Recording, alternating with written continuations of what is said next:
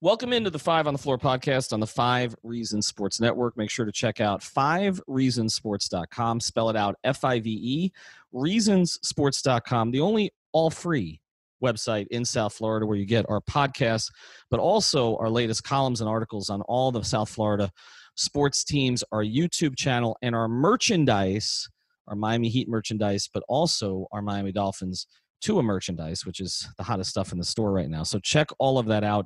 And, of course, our latest episodes of 3 Yards Per Carry, 5 Rings Canes on the Miami Hurricanes, and more. Today's special episode is brought to you in part by Greenview Construction, specifically a division of Greenview Construction called Making America Clean Again. That's MACAINC.net, MACAInc.net. You can find them at 855-561-6653. And of all of our sponsors, we love all of our sponsors, but none of them is more appropriate than this one for today's times. Why? Because people want to know the place they're going into, especially if it's a business, is clean and safe. And that's what they do for you. You've got to get that certificate for either bacterial, viral, fungi, mold. Get all of those cleaning treatments and get that up on your window so people know it is safe to go inside and be properly cleaned by a licensed professional. They professionally clean, sanitize, disinfect, and sterilize. They offer those services to a wide range of residential and commercial properties. So you got to check it out, MACAInc.net. That's MACAINC.net, Making America Clean Again, 855-561-6653. And now, today's episode. Welcome to 5 on the Floor, a Miami Heat and NBA podcast from Ethan Skolnick with Alphonse Sidney, a.k.a. Alf954. Brought to you by the 5 Reasons Sports Network.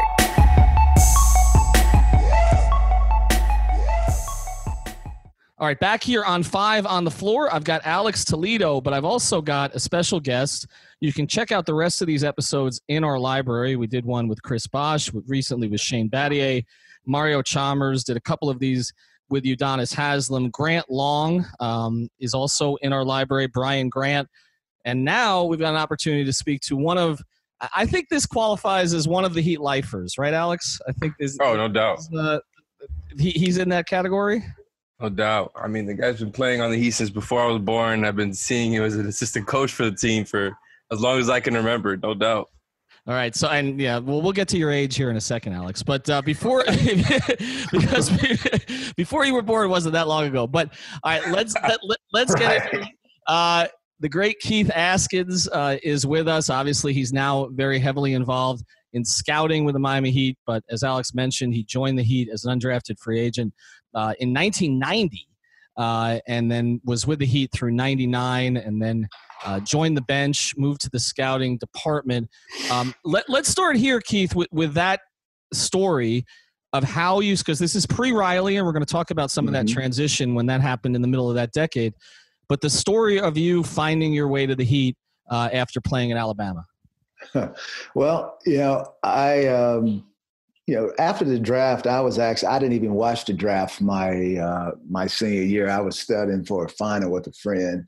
And after the draft, Wimp calls me in his office and says, there's an agent that thinks you may be able to play professional basketball, and he wants to send you down to Miami. And I'm like, wow. I said, I didn't know Miami even had a team. I didn't watch a lot of professional basketball. And I said, sure, why not? The coach, Coach Sanderson told me, look, if it doesn't work out, you can always come back here and we'll, you're in a good place. I was about to graduate from college, so my degree was in line. I was ready to get that. So basketball has always been a game to me, and it was always fun. So I came down to a rookie camp, and we played in Rock Hill, South Carolina, and that's where I played against Bimbo in college, and we had seen him in a couple, maybe in Chicago when I went there, and to end up playing with him and have someone with my same personality was awesome. So Stu Inman, Billy Cunningham, Louis Chaffel, and most importantly, Coach Ron Rothstein saw something in me early and invited me back to vet camp. And you want to jump in? Yeah, well, no, my question on this. Well, first thing, before we go on, and we'll get to vet camp, when you're dropping names here, for those who are a little bit younger, when you just say Wimp and Bimbo, everybody's like, okay, Wimp Sanderson was your college coach at Alabama. Was my college coach at Alabama. He's an Alabama lifer. And we're still, I still consider him, an important figure in my life to this day. Bimbo Coles was drafted, I think, by Sacramento, was traded. The Heat traded Rory for him. And we had a really cool class. My rookie class was rather impressive when you think about Willie Burden, Alex Kessler, may he rest in peace, Alan Ogg, may he rest in peace. It was a good, hard group I call it an eclectic group of rookies. and again, this was the third year of the franchise. This is 1990. Right. So after the first 2 years, so Ronnie had got his feet wet a little bit. All right. So go to veteran camp with this group. And did you sort of immediately see that your role was going to be maybe defensive specialist, or how that was going to evolve? Well, that was just my game. I think I'd won 3 defensive awards, after my sophomore, junior, senior year at Alabama. I won the defensive award every year. That was just what I enjoyed doing. When I was growing up, my favorite player to watch was Michael Cooper. So I just enjoyed guarding people, and that's what I did when I came here. I remember Wimp told me, because I was never a ball handler. Growing up through high school, college, I always played in a system in which the point guard handled the ball. It was like basically a 1-4 offense, and being that I was fairly athletic, I was able to rebound, pass it, get it to the guard, and run, and that's what I did. And so my goal, and when I came here, Wimp told me, he said, Keith, this is how you're going to make it. He said, do what you do well, and don't try to do what you can't do. I said, okay. So I came down with a defensive personality and a disposition, and it helped me. I consider myself to be low maintenance at the time. When I came, I had no idea what I was getting into. I mean, I came down here for veteran camp. I borrowed $500 and came with my college Foot Locker. And and 30 years now, I'm still here, thank God. So it's a testament to hard work, and as we were talking about earlier, when you're coming in on a non-guaranteed and you're just trying to make it, you gotta be in the mindset of living one day at a time, because that's basically what it is. You don't know when that phone call is going to ring, and they're going to tell you come into the office and bring your playbook. Keith, I wanted to ask, it's actually a good jumping point, because now we can compare guys like Kendrick Nunn, Dr. Robinson, who went undrafted, to you, the original undrafted Miami Heat OG. What are the similarities and differences you see between the way that they approach the game and the way that they got to where they are now, going from undrafted to, essential part of the success? Right. Well, what it shows you, and you got to say that these kids that are making it by the unconventional route of coming in non-drafted, and there's nothing wrong with it. I mean, sometimes it's about being in the right place and the right time, and having a group of coaches and front office execs to believe in you and give you an opportunity and a platform to succeed. Now, the platform is there, but you got to be willing to do it. And that's doing it every day.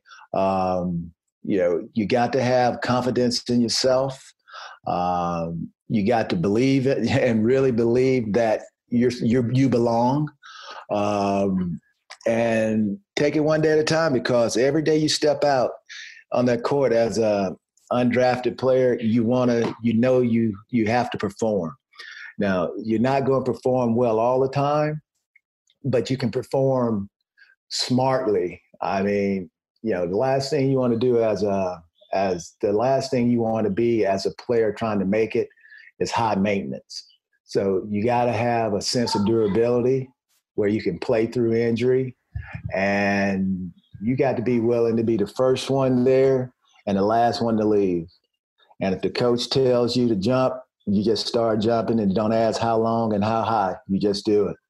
So let's take you back to that veteran camp then, because so you're in there, it's year 3. I mean, the Heat at that point had already drafted, pretty high. I mean, they had they had Ronnie, they had Kevin Edwards, who I think a lot of people forget about. They obviously they added Sherm, and Grant Long, who also, I mean, unconventional route, and Glenn.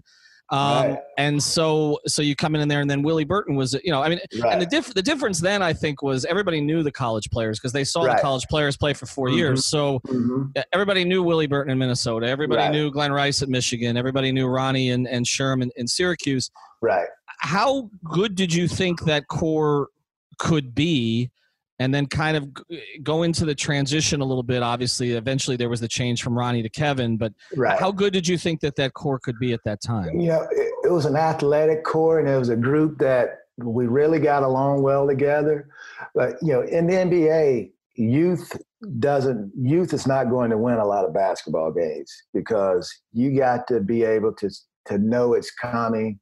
And the only way you know it's coming is by seeing it over and over and playing against it. And I mean, when you're talking about, rookies going against Isaiah Thomas, Joe Dumars, and players of that caliber, they know every trick of the trade. I mean, they, as a rookie, you don't know if the ball is dribbling down on the right side and you got a 5-man trail and you got a 3-man in the corner, a 2-man in the slot, and a 4-man on the low weak side block. You don't know that's going to be a 1-5 pick and roll until you've set yourself up, until you've seen it coming beforehand. I mean, so it's basically like you're a little kid starting in kindergarten, learning to read again.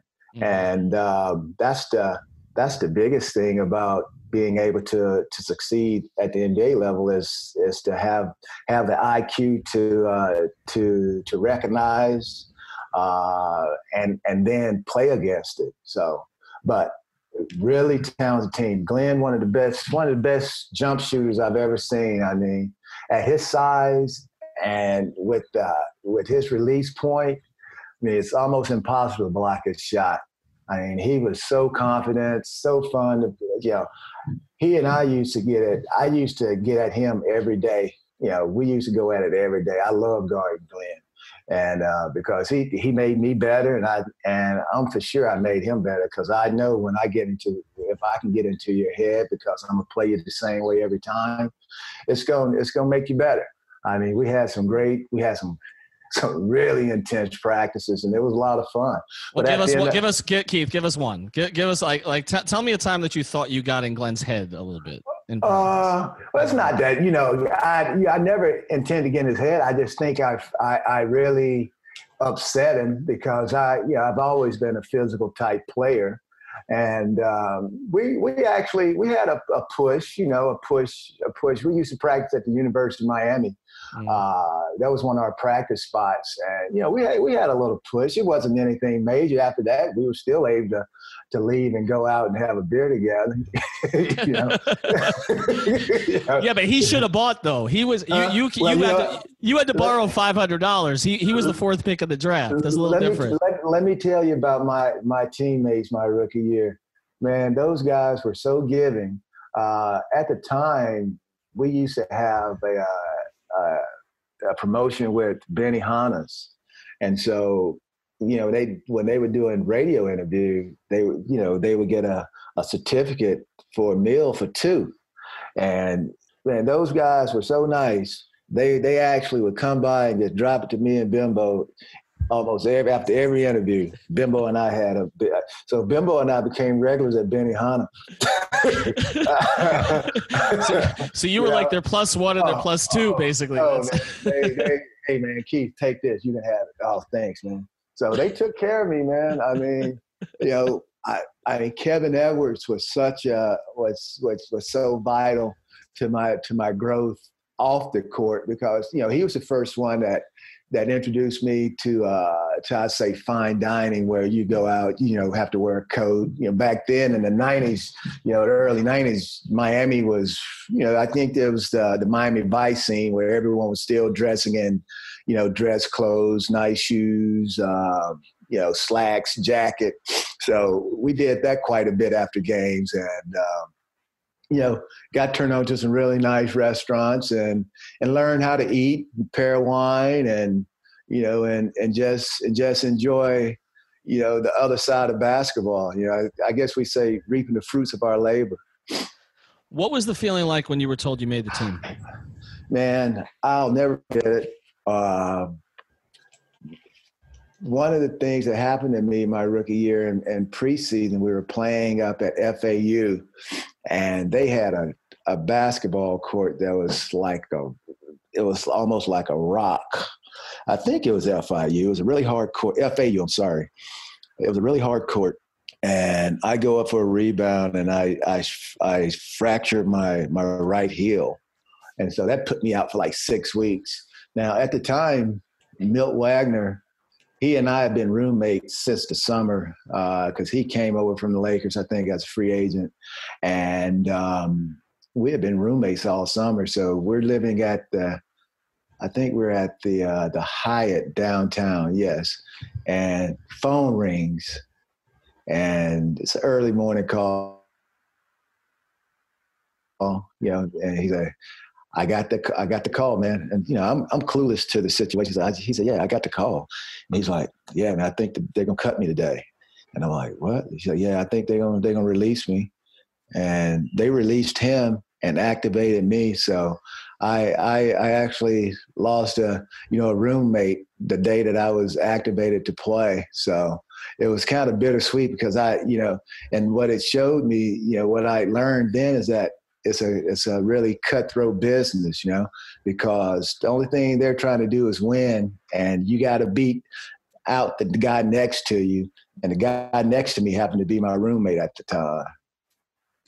Coach, I wanted to ask, there's been a lot of 90s nostalgia with The Last Dance. Mm-hmm. A lot of talk about the eras and the difference between how it was back then, how it is now, how the game has changed. I wanted to ask, you were there, you had to go up against Mike. You were there in the 90s playing. Are you of the camp that misses the 90s and says that that's a superior brand of basketball? How do you feel about that? No, I'm not going to say the 90s is a superior brand to the 2000s. I can't say that because what I will say is that the 90s was definitely a more physical time than now. I think with the influx of the European player, and I would probably say the size of the athlete has changed the game in the 2000s. Now you'll see you won't see a lineup where you'll go across the front line of, say, we'll say the New York Knicks in the 90s when you played against Mark Jackson at the point, Allen Houston at the 2. Then you could put Latrell Sprewell at the 3. Then you go with Charles Oakley at the 4, and you got Patrick Ewing at the 5. And you want to go bigger, you can put Mace at the 3. I mean, think about the size. There's very seldom where you'll see a lineup now where you can go in the front line 6'10", 7 foot across the board. And let them and have one guy, take his position on the block, because now everyone is talking about space. I mean, the court hasn't changed in years. The court is the same. They're just taking people and moving around. So what you have now, you have 7-footers that move like guards that have become and have a skill set of guards that can play on the perimeter. And so the game has allowed the space. And I remember when, this thing of freedom of movement, when there's no hand checking, I mean, AI was small and he would take a beating. And the reason why, we gave him a nickname, Coach McAdoo and myself, we call him pound for pound. Because at the time, there was no one tougher pound for pound than Allen Iverson. I mean, he played every game. He attacked you from the moment he stepped on the court to the final horn. They're not the physicality of the game has definitely changed. But when you see the skill set of some of these younger guards now and they have the freedom where they can pull up at 30. If you pulled up at 30 in the 90s, man, you may not even play it anymore. You could if you no one's pulling up. I mean, except for downtown Freddie Brown, and that was in the 80s. Other than that, no, you're not pulling up from 30 feet. You pull up from 30, you pull up for 30 on a quick shot, you coming out, coach looking at you funny, and GM's trying to make a phone call to get you out of there. You don't do that. So Keith, what was all right, so you come in 90. At that point, it was sort of after the Pistons run, transition to the Bulls run. Mm-hmm. What was your first experience guarding MJ? Man,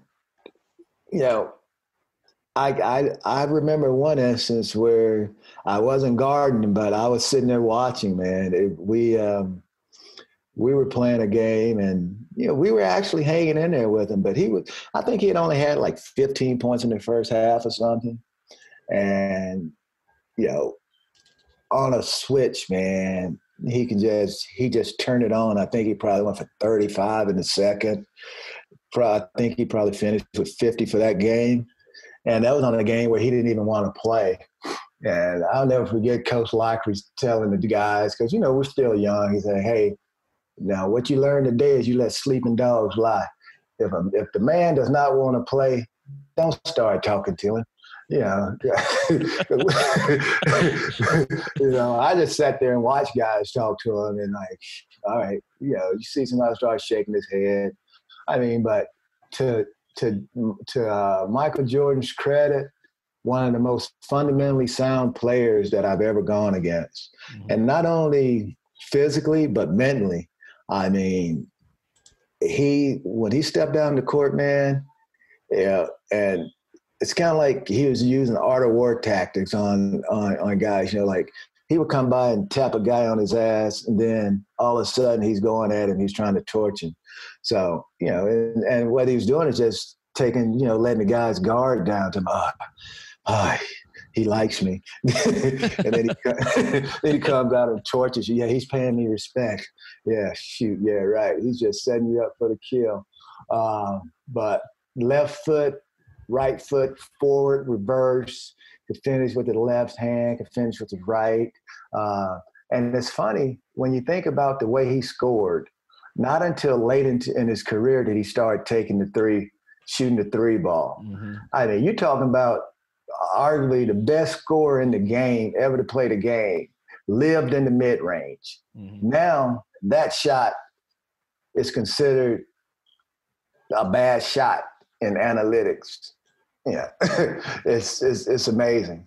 Yeah, I was gonna ask you about that, and then I want to get to the transition to Pat coming in in the mid-90s.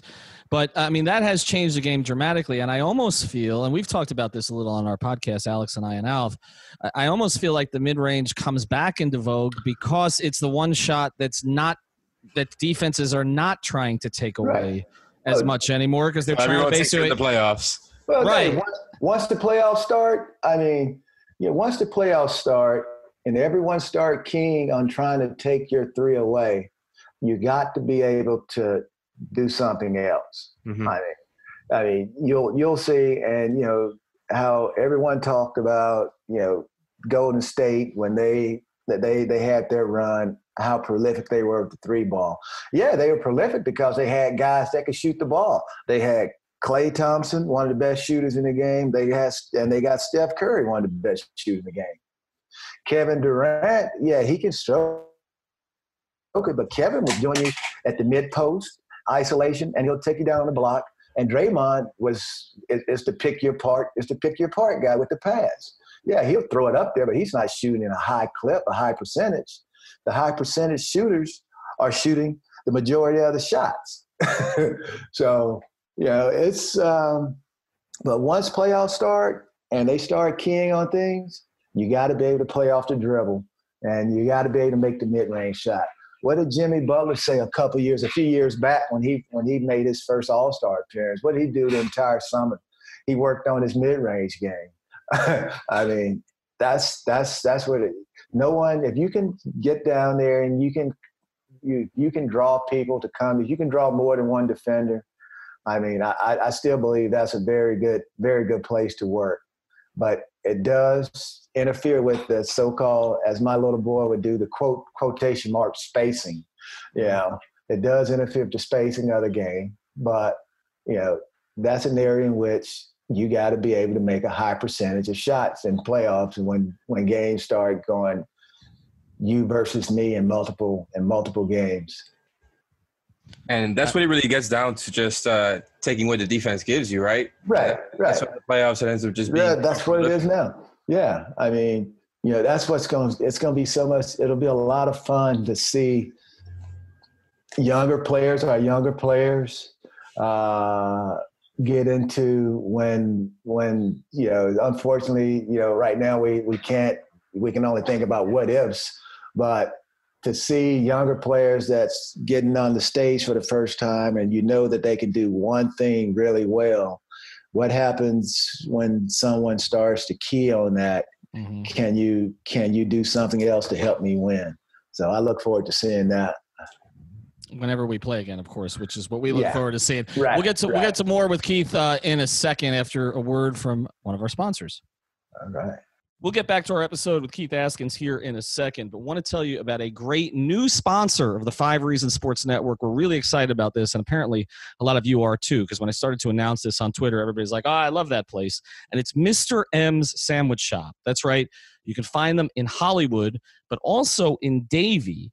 And that's right across from Nova Southeastern University, where the Dolphins train and have trained for years on University Drive. That's how I know the place, because when I was covering the Dolphins, I would always stop in there. And we've got a great deal for you. If you go to MrMsSubs.com, that's MRMS subs.com, enter the discount code 5R for 5 reasons, and you'll get 15% off. They've been serving South Florida there since 1979 with Philly cheesesteak, subs, wraps, and salads, and everything there is made to order. When you go inside, say hello to Paul and Jody. Tell them you heard them on the 5 on the Floor podcast on 5 Reasons Sports. You'll get special treatment, but the food's great anyway. So go to Mr. M Sandwich Shop, and again, online order. Obviously, everybody's stuck inside right now, right? So MrMsSubs.com.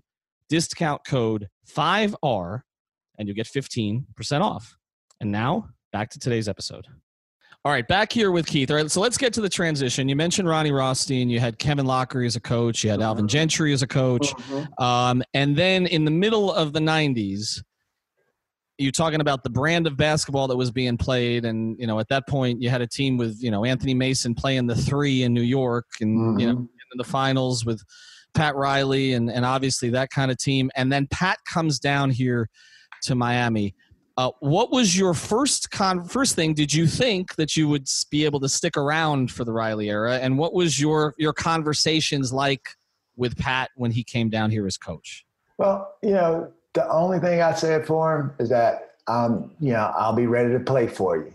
When the time comes, I'll be ready. You don't have to worry about me. I'll be ready. When you call my name, I'll be ready. And, the biggest emphasis that, when we were here waiting, expecting him, the only thing we knew is that he had a stickler. He's a stickler for conditioning. I mean, there's a certain requirement of conditioning level that you got to achieve and maintain. And so that's the last thing I wanted to have happen to me, not be ready physically to play for him. Mentally, I could take anything any man throws at me, but physically, I wanted to be able to endure whatever he had his mindset on doing with us. So, but I'll tell you, it was the first time I did the conditioning test. I don't think anyone slept the night before because we had never done anything like that. I mean, it was it was something where you'd be like, it was heavy mentally and physically. It was tough, but once you got through it, you felt like you could do anything. What was it, Keith? I mean, tell us, because we've had guys try to tell some of these stories about why they didn't want to come to Miami or why they don't know how they survived in Miami. Well, at the time we used to do what was called WIS, and that's running the court sideline to sideline, and you have to do it 17 times within a certain time period, and so you had 5 sets of those, and let it be known the time frame was less than a minute. So you have to do that, and there'll be 3 guys. Usually it was 3 guys in line, so that means you're getting 2 minutes rest before your next opportunity comes. You got lucky you had 4 guys in your line, and you're like, oh, my God, I got an extra minute of rest. But it was, and the good thing about it is that you could bank time. So if, say, your time to make was a minute, you did it in 50 seconds, you bank 10 seconds. So now you may be able to run the next one in a minute 10, and so on and so on. But man, those things, man, and it's not like it is today. Now, today they actually do the conditioning test before training camp opens. This conditioning test was the first part of training camp. That was the first thing you did in training camp. And then after that, you went right into a 2-3 hour practice. So, yeah, you talking about being mentally tough. that separates guys, on an instant from, you'll know who's going to be able to battle with you and who's not, just from that first day that we used to have in training camp.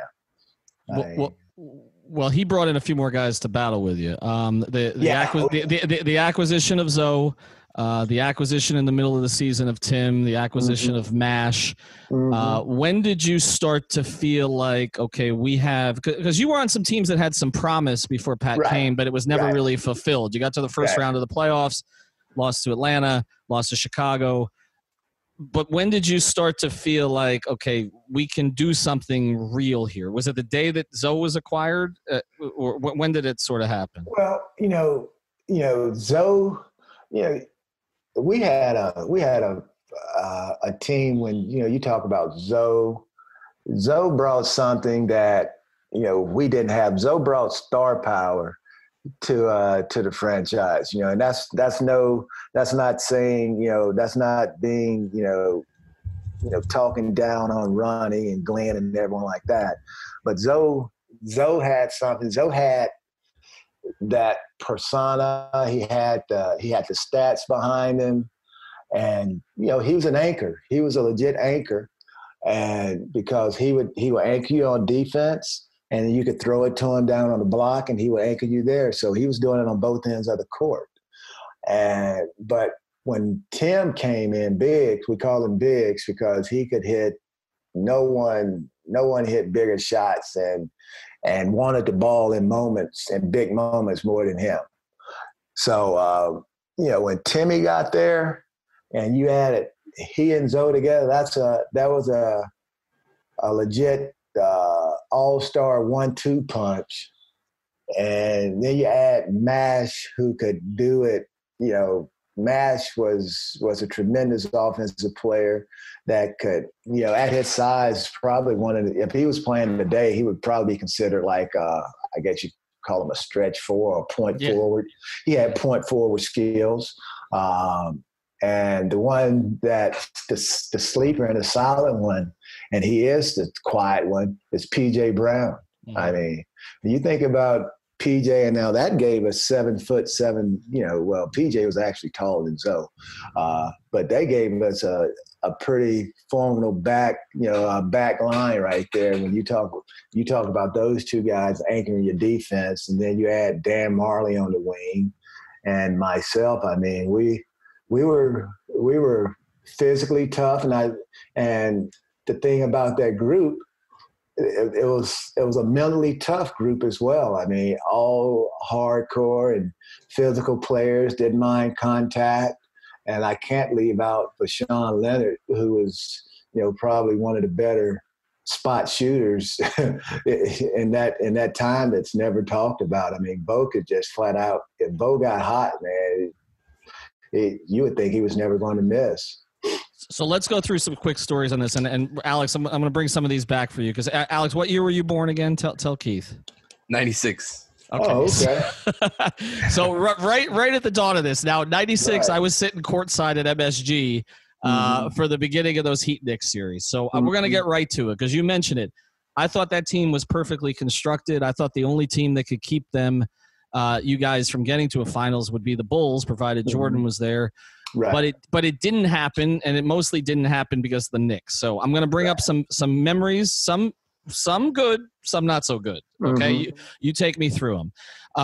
What do you remember of the PJ Charlie Ward fracas that occurred at the Garden, and how that kind of changed that series? Well, see, Charlie did something that you very seldom see anyone trying to do in the NBA. You very rarely see the top guy on the free throw line going down, chopping down on the big. They usually go and they get the shooter, or they come to the middle. But he went and chopped down on PJ's knees, and obviously for PJ to react like that, he did it. It was something that had happened more than once. And I think PJ just got tired of it and just flipped him around. Is that the one where Jeff was holding on to Zoe's leg? No, that's a different one. I was going to ask you about that one too. They all kind of run together. Yeah. That's the one that the weirdest thing about that one too, you mentioned PJ. PJ is one of my, if I have an all-time favorite list of 5 guys that I've covered with the Heat, PJ's on it. Right. And he took losing hard, but he was one of the nicest guys you'd ever deal with. It was just the weirdest thing that PJ Brown, of all people, became a villain.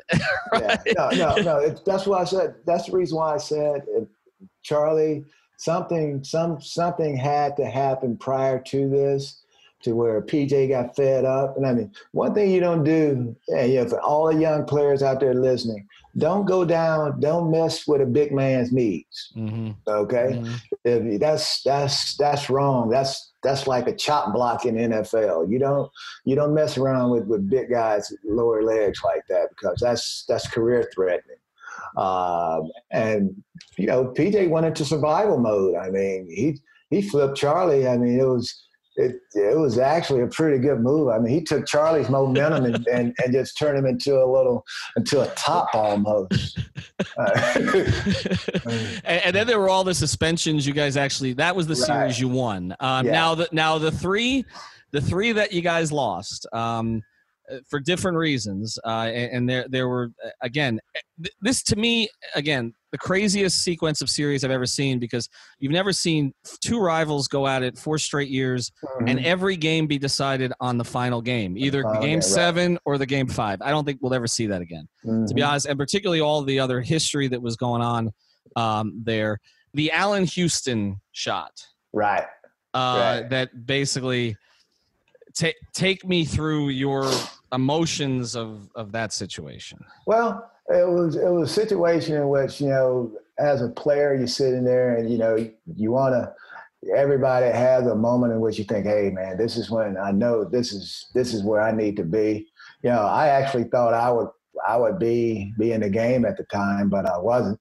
And, to see him come off, see him get an open look at the top, and I can see it at the top of the key, I think, right in that area. Came off, I think it came off a slice from up underneath the basket, straight line cut, got it. I think someone forgot to stunt. May have been Tim, didn't stunt.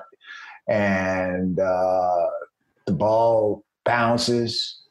And at that moment, it's like they say, hey, it could go in, or it could go out, or it could come out. It went in, and that was the game. I mean, one defensive possession. All you needed was a defensive possession. And most people say, well, games are lost way before that possession. And sure, games are lost within the flow of the game where you could have one or two plays to make that gives you an opportunity to win. But at that moment, it was one play that needed to be made to win, and we didn't make it. How did you guys deal with, and I'm going to get to another one in a second because there's a great debate that you need to help settle here. But how did you guys deal with the frustrations of getting so close against that team? Because you didn't like that team either. I mean, this isn't like the current day. I don't think any team liked us. I mean, that's, they talk about, the bad boys and their reputation. When we walked out onto the court, teams knew what they were what they were going to get into. I mean, it was, we took pride in not bending over and grabbing our knees, and, fourth quarter come, we wanted to be, that's when the conditioning level kicks in. And usually if you're well trained and conditioned and your mind is alert, you tend to come out and you win games. And, for us to lose close ones like that, it was frustrating, but, it wasn't that we're going, it was like, okay, we got to keep doing it again. It's like, you don't win until you lose. So we were figuring eventually we were going to win. Now, you were not a player, right, in the 99-2000 season? No. Okay. No. And so, but this is one of the great debates. We've had it on this podcast with several other people. I have always defended you. I've always been a MASH defender. So I've always defended MASH's decision, right, the last play of the game to pass to Clarence Weatherspoon when it appeared that MASH had an open look at the end of that game. Right. Where do you come down on the greatest heat debate of the century? My thing, MASH, he's open. Was Clarence open for a better shot? That's the question. I can't put myself into MASH's thinking on that situation. Yeah, he could have taken the shot, but let's put it this way. He takes the shot, he misses, and Clarence was wide open. The debate would be like, God, he should have passed it to Clarence. He was even close and he was wide open. He probably would have made that shot, So, it's, you can't, if a player makes a pass to someone, to one of his teammates that's open, well, you can't fault him for that. Yeah. Do you want MASH, who's at that time, MASH is, probably considered the third option on the team. If you're going into like the talk of the big threes, I think MASH would be Tim, Zoe, and MASH would be the focal points of our offense. And you get someone that's a focal point of your offense, a shot, and yeah, you want him to take it. But if he feels that someone's open with a better look, you gotta live with it. I mean, Clarence, everyone on that court at that time was capable of making a play, and we didn't do it. Well, good, because you agree with me. All right, so we'll get to more of this after the break with Keith Askins. Okay.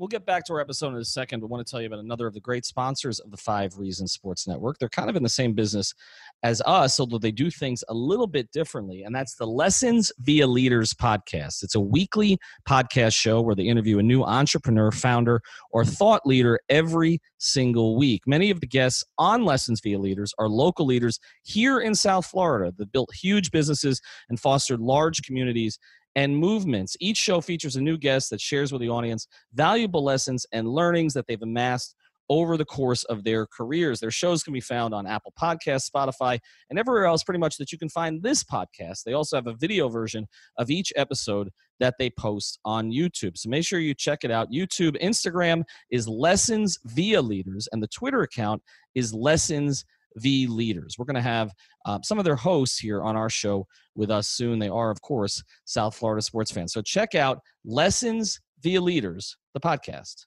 And now, back to today's episode. All right, back here with Keith Askins. We're going to close here with some rapid fire. So Alex and I have some questions for you, and we'll get to them here quickly for you. First one for you. Best Pat Riley speech that you ever heard? Man, best Pat Riley's. Dude, I can't say one is better than the other because I've sat in meetings and dinners and I took it every day. It's kind of like being in class. So it was almost like I was having lectures every day. I mean, I enjoyed the first part of practice. Most guys didn't do it because it was kind of like a boardroom meeting where he would come in, you'll sit down, he'll brief you on yesterday, he'll brief you on today and what we're going to do to get better. And it was fun for me. I mean, I've seen him. I can't tell you one that's better than the other, but I do know that he had the power when I was a player, and even now that I believe his word. I mean, he is one of the most loyal men that I've ever met, and I can remember the day. Before I was going to be released, we're over at LaSalle. He calls me to the office and said, Keith, I may have to release you. I'm like, it's the first time I'm like, well, you got to do what you got to do, coach. I was banged up. It's just like, we go down to practice. It's like, but I don't want you to do anything. I don't want you to mess up, do anything that's going. If you don't want to practice today, you don't have to, or something like that. And I'm like, man, I'm here to do my job. I'm gonna do my job until it's done.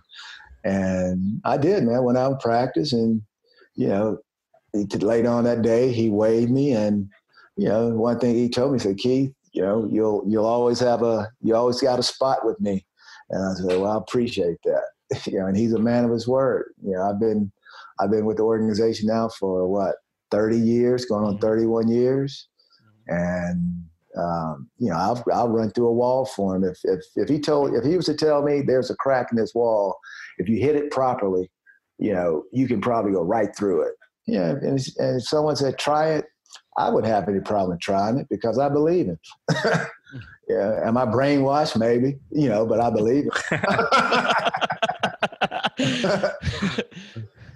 All right. Well, you were speaking about Alonzo earlier, and I thought it was really interesting because I think one can say that maybe Bam is the modern day version of Alonzo for what this Heat team is now, whereas Alonzo was just much better as a rim protector and as a standard big man with a standard big man skill set for the most part. Bam has a more modern game for up-tempo, can do the stuff, and is also a defensive anchor, was an elite defender this year. Right. First year as a starter. What do you think about that comparison? Well, if you say both are anchors in their own way, I would agree with that. But it's like Zoe, it's like apple and oranges, really. Zoe did all his work, from 15 feet in, and the goal with I guess Bam is doing the same thing, but Bam initiates the offense more. Yeah. The progression that's going to be good to see with Bam is that there's when he begins to really look at the rim every time and shoot the ball from 15 to 17 feet without hesitation. It's gonna be mind blowing to where his game is gonna go. I mean, if you think about it, the only thing he has, and he doesn't have to, putting him out knocking down threes, that's fine and dandy, but to see him progress and play the way he plays now, he just keeps adding to his game, and that's what good players do. Every year they come back with something new, and he did it. I mean, it's going to be fun to watch. I'm enjoying it, and it's fun. Again, you sound like us. All right, let's get to one more memory for you, and then Alex has one. I got to ask you about Ron Artest.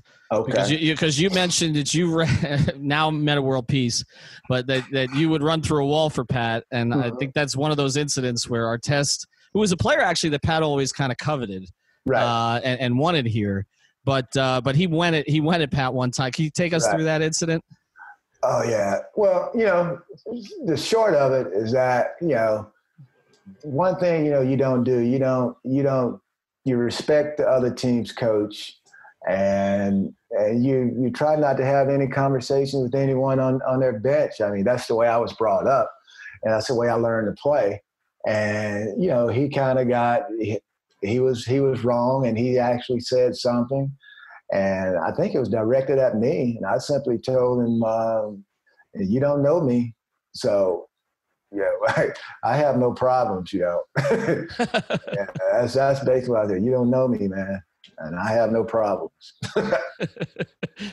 And how did he respond to that? Hey, it's always, talk and whatnot. But, that's one thing that I don't, and I never dreamt that I would be here raising twin boys that are like basketball junkies and eventually going to be, encyclopedias and novice of the game. I mean, all they do is research, man, and they're coming up with stuff. And so now my image when I was one of these slim, wiry, tough guys is going to come back to I'm starting to get questions like, why? So hopefully they'll understand that, it was all in competition. I'm not out to hurt anyone. I wasn't out to hurt anyone, but I'm going to protect myself as well as people that I work with. And that's all that was about. Nothing came of it. I don't even know if Ron would even know anything, if he would even think about that today, like whatever, Keith, I wanted to ask you, because part of the repercussions now with The Last Dance being out there, and, it's kind of the biggest thing going on right now on TV and pop culture.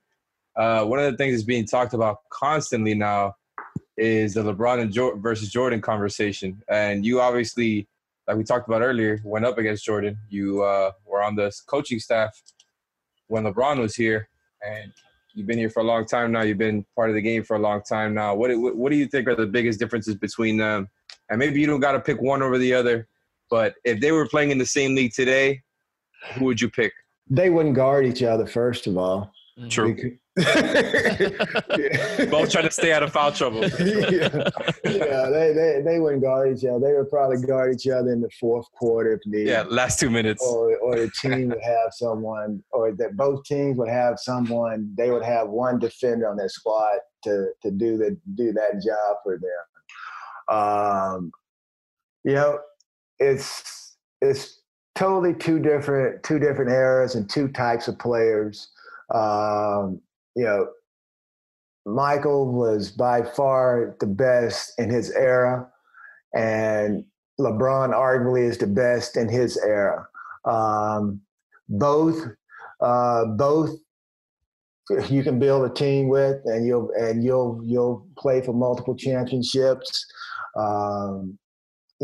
Michael was not as, and everyone's seen he wasn't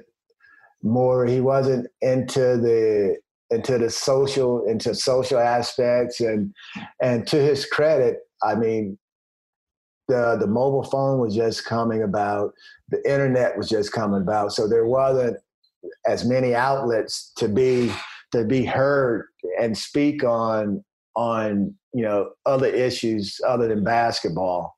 So there are differences. Both are great people, man. I mean, both are great people, great basketball players, and both will be remembered, as probably arguably the best in their era. I don't think it's fair to compare players like that and not talk about, Oscar Robertson, Earl of Pearl Monroe, Wilt Chamberlain, Kareem. I mean, the list could go on. There's a lot of guys out there that are deserving to be in that conversation. And what happens is just that these two are the latest to be in that conversation. So I can't pick. I just put them both as 1A and 1B. And if given any given day, depends on who you like. You can make him A and you can make him B, but they're both ones. Fair. One more question about LeBron. Do you agree with us that he was at his best when he was here in Miami? We felt that he was here and he was a top 5 type elite defensive player. He was doing all the point guard stuff, was at his best offensively from, as a finisher and as a 3-point shooter at that time, was still in his athletic prime and won the most championships here in the least time. Well, Do you agree that he was here, he was at his best when he was here? We had him right in that age grouping. We had him. How old was he when he was here? I mean, 25, 26. Hey, 25, 26. You don't even have to do a lot of stretching. You just go out there and play at that age, So of course we had him in some very good years, but give the man credit. I mean, all he does is win, and he wins, and he puts himself in a position to play for a championship every year. I would probably say we got him when he was at his best because we won 2 with him. We went 2 out of 4. That's 50% compared to what he went to up in Cleveland. So, hey, we had a good run with him. As I tell people, I've seen people, I've been on planes and been in restaurants and at bars, and especially during basketball season, I can't stand LeBron. I don't like, and I have to say, because I can't just sit there and listen to that. I asked them, I'm like, what do you not like about LeBron? Oh, well, I hear. I said, do you know him? I said, he's like, no, but I hear. I said, what do you hear? I said, do you hear about him like opening up a school and sending kids to school, into a good environment in school for free? Do you hear about him, donating bicycles? Do you hear about him sending kids to college every year? I said, do you hear about him gifting all his teammates with apparel and accessories from his endorsements? They're like, no. I said, so what do you hear about him? Well, I hear that he's a very good basketball player, because you can't knock him for his numbers. Well, I guess you're right. So, I was like, then I say, look, I said, no, I'm not just saying this, I said, and I never tell him, that I know the man and that I've worked with him. I just tell him, hey, look, don't judge him, just don't hearsay. I mean, you got to be able, if you're going to say that, I can't stand, I hate. If you use a word like I hate, you have to have a personal experience to hate someone. That's a word that shouldn't even be used. No doubt. And I think everybody who had personal interactions with LeBron during his 4 years has a very different perception of this than people on the outside. Yeah. I think all of us, I mean, you worked with him individually. I worked with him in a different capacity in a reporter-athlete relationship, but I can speak to many, many kind things he did related to me that I don't think get put across. I mean, Ethan, you think about it, these players today, because of the social, the outlets in which you could interact with people today. Mm-hmm. I mean, for a man that has never ever done anything that you can really say it's bad. I mean, he's squeaky clean. And you're talking about a kid that came straight from high school to pros, and could have easily been persuaded to get into this, to get into that, and been a knucklehead about it. Give credit to his mother, man. I mean, his mother put him around a good group of guys that showed him how to be a professional and become who he is today. I mean, everyone talks about his grouping of guys that he have around from that he grew up with. Give him credit for putting these guys in positions to better themselves and to become successful on their own, and not really taking from him, but adding. Mm-hmm. It's a tremendous story. I mean, it's going to be one that'll be written about. I mean, this kid if you talk about rags to riches, that's it. Let me give you a few perimeter defenders in Heat history because it's a pretty long list, okay? And then I'm going to ask you a question related to them. Yourself, Bruce Bowen, Dan Marley, James Posey, Jimmy Butler. Just to start with that group. I know I'm missing some here, but those are some of the ones that come the 3-and-D types as we talk about. Right. Mostly the D types. Right. You got to get one stop. We go with Keith Askins. I'm going with myself, but but Bruce was a great understudy, man.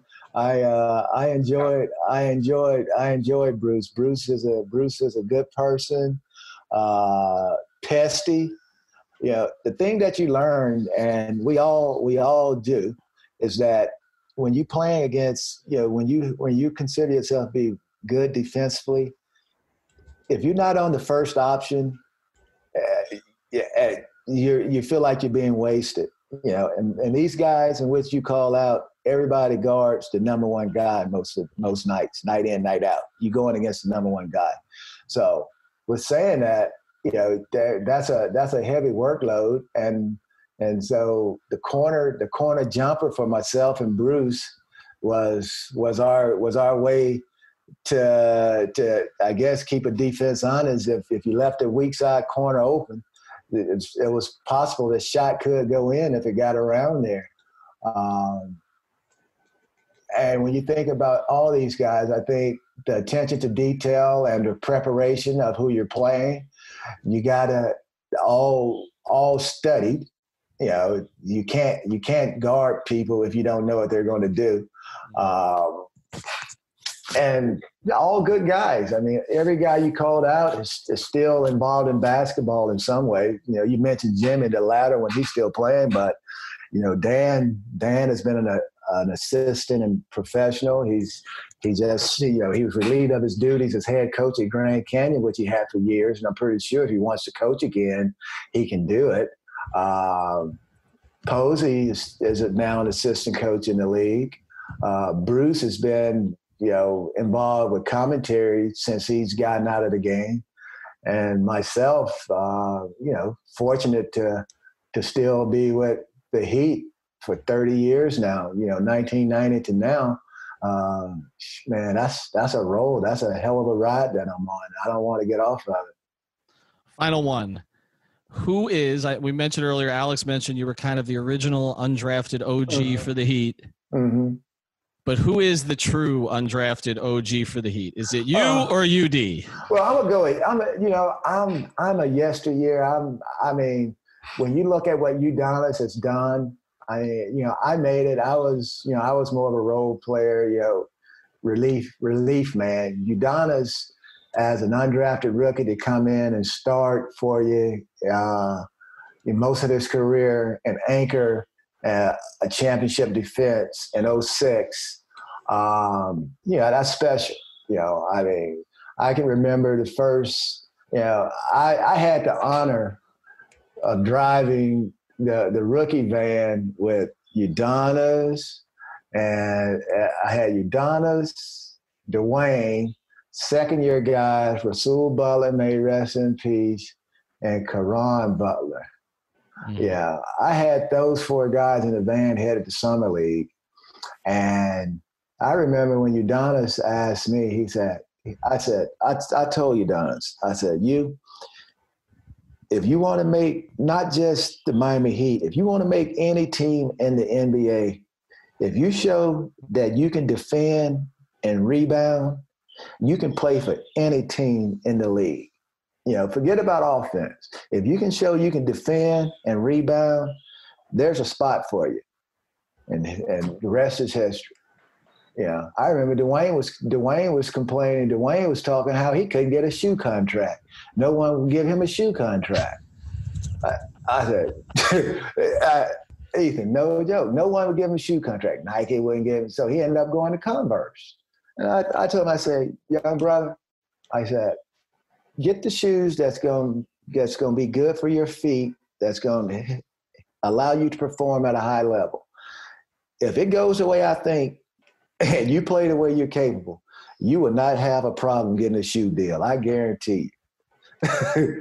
And it's those little conversations with young guys when they're their first time coming through, and then later on you see them, you're like, God, look what you become, man. It's a great feeling, and you like to think that even if it was just a little thing you told them or a little card you gave them, before a game, that it stuck with them and it actually helped them somewhere down the line. You're not trying to take credit for anything that they've accomplished. You just want to say that, hey, just maybe something that I told them helped them out along the way. Yeah. Well, we appreciate that. We appreciate your 30 years with the Miami Heat. Keith, thank you for doing this. Stay safe. You too, man. And we got to get more of your guys on. So if you ever still talk to we've been trying to get Glenn here for a while, so he's been promising, he's been requested, but we really appreciate you taking the time. Well, you know who to call. I always have. That's all right. All right, man. Thanks, Keith. All right, bro. Be good. Thank you for listening to the 5 on the Floor on the 5 Reasons Sports Network.